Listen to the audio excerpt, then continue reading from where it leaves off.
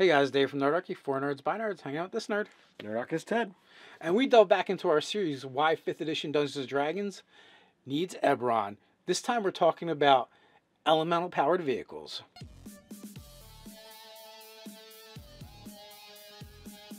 Jump down to the description below where you can sign up for Nerdarchy the newsletter, get weekly gaming tips, as well as learn how to game with Nerdarchy. So one of the things that sets Eberron apart from other campaign settings is modes of transportation. In this case, elemental vehicles. This is literally a situation where a wizard, artificer, wizard, Mage Right Artificers. they essentially imprison an elemental and use that to power and move a vehicle of the appropriate type. Yeah, in Eberron, they'll either use an earth elemental, air elemental, water elemental. Do they ever use... They do use fire elementals as well. Your air and your earth elementals are actually used for creating airships. All the airships are pretty much controlled by House Lyrandar, and that's your half-elves, and they have the Mark of the Storm. Now, surprisingly enough, the gnomes actually have a lot to do with elemental vessels in Eberron. They're actually the ones, I believe, that learned how to imprison elementals and harness their power. Well, it is definitely a gnomish idea of, hey, I want to imprison an elemental or use an elemental to make this crazy idea work. Water elementals are actually used to power House Lyrandar's galleons. So they're ships like normal ships, but they move much faster because they're powered by an air elemental. Oh, imagine if you could have an elemental at your service to just move the wind that much faster, stronger, directly in the direction that you want to go. It's going to fill your sails, and you're just going to cut through that water like a hot knife through butter. Although I think they actually use water elementals to like swim the ships through the water, basically at the basically like the elemental pushing them. Right. Or it also makes me think of like a steam powered ferry, like one of the river boats, paddle boats, right? That they used. But instead of the paddles, they have a water elemental doing the work.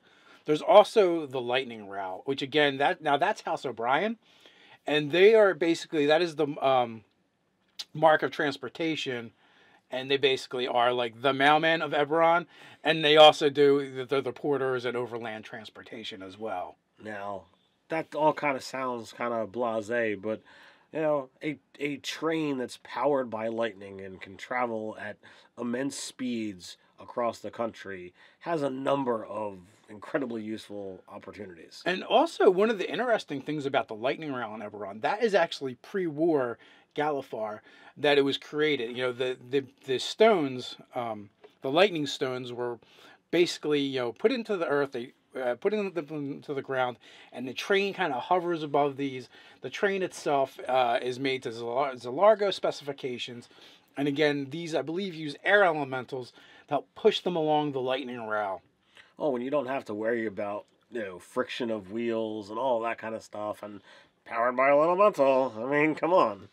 Yeah, it is actually very cool, and it also makes for adventures that you couldn't normally have in another campaign setting. Well, literally, you ran an adventure that was like Trouble on the Lightning Rails, and there was a combat where we were on top of the train, and it's like, all right, somebody got pushed off. Well, that's usually death. Yeah, that could be a big problem. Yeah, it does create these scenarios where you can almost do like westerns, like for train robberies or very Pulp Fiction-y type action sequences. It's really cool. And then that brings us to airships. We touched on them, but an airship is usually powered either by a fire elemental or air elemental. Again, they have the containment rings, and so you can have basically naval battles in the sky. There's pirates and privateers. Again, mostly House Lyrandar controls all the traffic with these airships, but that doesn't mean other people can't get a hold of them and use the technologies. Now, they also use these in conjunction with Zilargo, the gnomes as well. So elemental transportation in Eberron is hugely dependent on Zilargo and the gnomes. So getting back to the airships, I mean, typically in a naval battle, like you can look out in the distance and you can see the other ships. Well, that's only looking at an XY axis. Well, imagine when you're talking about adding submarines into the mix. Well, if you can't notice the ship via sonar or something else, they're going to be able to come up and attack you before you even know it. So if you're not looking through the bottom of your hull to see a ship that might be coming from underneath, you could be in dire straits before you even have a chance to respond. Or if you don't look up above as well, there is, or cloud cover. So there's all kinds of interesting things that can happen when you introduce, airships into it.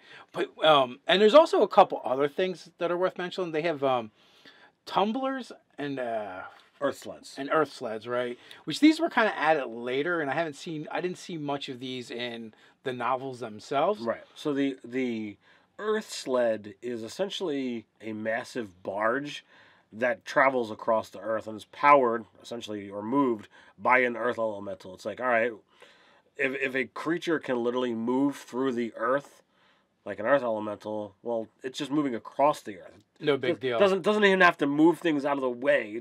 We're just gonna lift it up and push, and it just becomes this nice even glide across the entire Earth, and you're moving huge amounts of cargo land-bound. Now, that being said, you mentioning moving through the Earth. Well, the tumbler actually does just that. It literally basically tunnels or tumbles, underneath the surface of the Earth and travels that way. Like I said, I don't know as much about those two modes of transportation because I didn't see them used in the novels nearly as much. And we didn't use them in our games when we actually played Eberron. No, so. But the whole fact that you have these elemental vessels and you're moving much faster. You can move more people, more goods much faster. It totally changes the dynamic of the world you're playing in. Yeah, it increases how far something can get to in quick order. So the farms can be further away, and you can get crops moved to major metropolitan areas and be able to feed more people. If you deal in trade goods, well, it doesn't take as long to get to things, whether it's across the continent or across the ocean. It can still get here much faster because we have these powered vehicles that just do it. And if you're talking war, you're able to move troops and supplies so much further and faster as well. So it makes a huge impact on the gaming world. And in addition to that, there's actually one other one that we haven't really talked about. But this one isn't really controlled by any of the house factions, any of the Dragon Marked houses. And this one I have seen in at least one or two novels, and it is made mention of in the main campaign setting, and it's kind of one of the villains or one of your possible nemesis in the game that controls this. And that's the Lord of Blades. He has a mobile city in the Moorlands, which is that's like the nuclear waste fantasy version for Eberron, where you just don't want to go. It's as if this was a post-apocalyptic world and it's all right in the Moorlands as the post-apocalyptic setting, right? Well, he's got a city that actually moves and walks around. That's pretty impressive. Yeah. So that would be another one. So Eberron, basically is taking the idea of transportation and really incorporated into the campaign setting with elemental vessels. We got a walking city, and although that isn't, I don't believe that is elemental powered.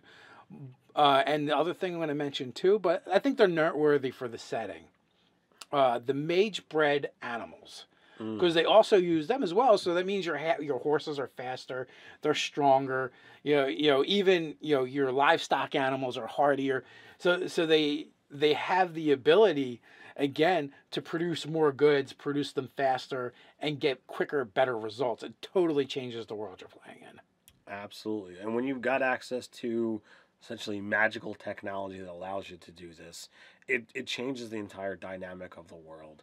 And that's going to be seen in these things and the access of what your player characters have the ability to do.